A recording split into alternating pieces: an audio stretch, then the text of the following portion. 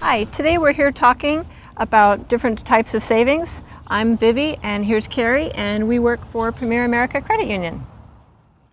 Vivi, one of the things I've noticed in working with consumers is they look at the full range of products we have as a financial institution and they don't know why the different products exist. Why have a savings versus a checking versus a money market versus a certificate? So I thought we should spend a few minutes talking about those products. Can you tell me a little bit about why savings and money markets are different? Absolutely. Savings and money markets. Money market is almost a savings account on steroids. Where the savings account is normally better for smaller balances. Oh, I get you. Because money market accounts pay higher rates, but they normally require higher balances. So if you don't have enough funds to reach the minimum requirement of a money market, put it in your savings, build it there until you can transfer it into a money market and maximize your earnings. Well, that's a good idea. So you could have both. I guess people could have a number of different types of savings accounts. Absolutely. We talked in one of our segments about having multiple special purpose accounts where you actually name them or nickname them. That helps you save. The Holiday Club is the old classic example. You can do that for vacation clubs, any special purchase you want now. How about checking? People, everybody has a checking account. People today seem to keep all of their money in that account. I think it's really best that they start separating their money, because if it's all in one account and it's your spending account, you will spend that money.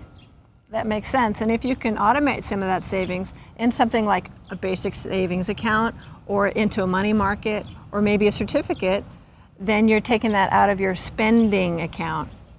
Absolutely. There's another category of standard accounts called certificates. Banks call them CDs.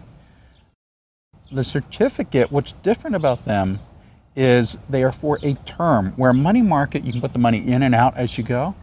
Most certificates, you put a certain amount in, 1,000, 10,000, 100,000, whatever you're investing, for the term, whether it be for 6 months, 12 months, and you are guaranteed to get that rate for the whole time it's in there.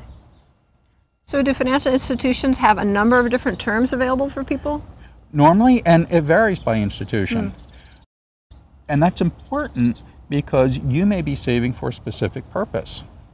A common example would be if you were planning to buy a home, say 10 months from now. You don't want to take all the money that you are saving for that and put it in a 12-month certificate. Oh, no. It won't be available yet.